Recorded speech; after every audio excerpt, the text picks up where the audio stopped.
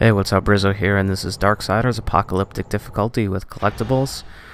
Leaving Leviathan's Drift on our way to go back to all the stages in the beginning of the game. So this video is for the Crossroads, and I'm going back to the Crossroads to pick up any collectibles that I missed or weren't picked up. You may have some of them, you may not have gotten them yet, but I'm going to show you where the ones that you couldn't get on your first run through of this area are. There's also a piece of Armageddon blade back at the Crossroads. There's also a bunch of enemies who are going to spawn in, but nobody too difficult that you should have a problem with. The artifact and the wrath shard are in the library. The weapon enhancement is down the street to the left, and you always have to use the Mask of Shadows to find the Armageddon blade shard. This one is actually one of the trickiest to get because you have to use a mix of abilities, much like you will in the Ashlands.